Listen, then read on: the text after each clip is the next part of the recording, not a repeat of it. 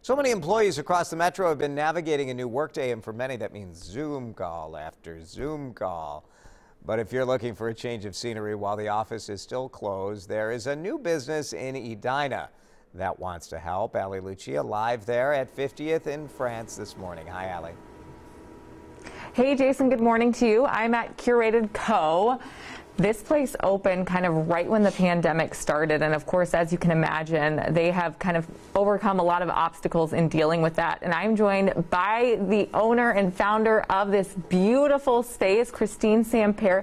Thank you so much for being with us this morning, and good morning to you. Good morning. Thanks for being here. Yes, it is absolutely beautiful. And for you guys, you opened your space March 12th. Yep. Talk about horrible timing. Yep. How have you guys had to pivot during this time to kind of reevaluate how things operate in here?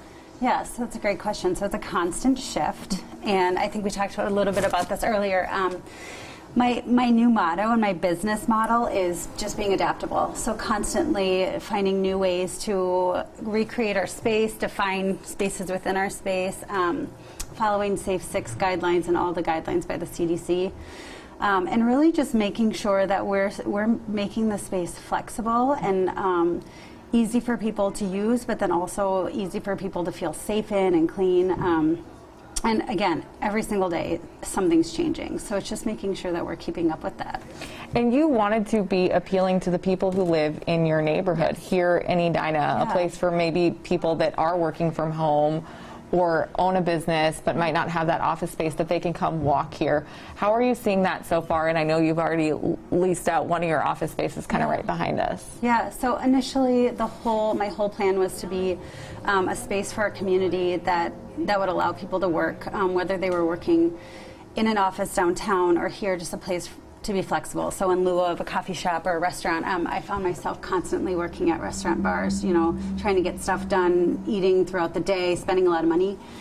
And so here I just decided that I needed to create a space for the community. And the nice thing now is everybody is working from home. And so instead of being an outlet for people that have alternate places to go, we're the only place to go. Mm-hmm. And so that's been huge for me. We have a lot of private offices, but we also have these open workstations. So just keeping things flexible. And you are a mom of 3, so kind of balancing that working mom life. Yeah. How are you doing personally? Oh my gosh, well, it's been a whirlwind. As you know, we talked about this morning. I think for all parents, everything we've been faced with and all the unknowns has been super challenging. So whether you are running a business or you're a stay-at-home parent, we're all facing a lot of the same challenges.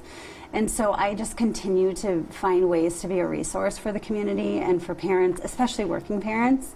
And just, again, it's that flexibility. It's making sure that I'm doing everything I can to keep it safe and clean, but also flexible for people. Well, Christine, thank you so much. Good luck to you. Thank you. And enjoy the rest of your summer. Thank you so much. All right, Jason, I'm going to keep working here. It's very, very comfortable, and I might have to go get a Pellegrino because it looks very lovely this time of the morning.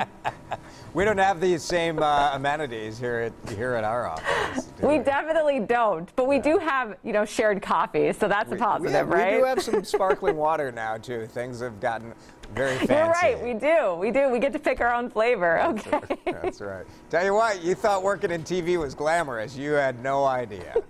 No idea. Free coffee and sparkling water. Ali, thank you.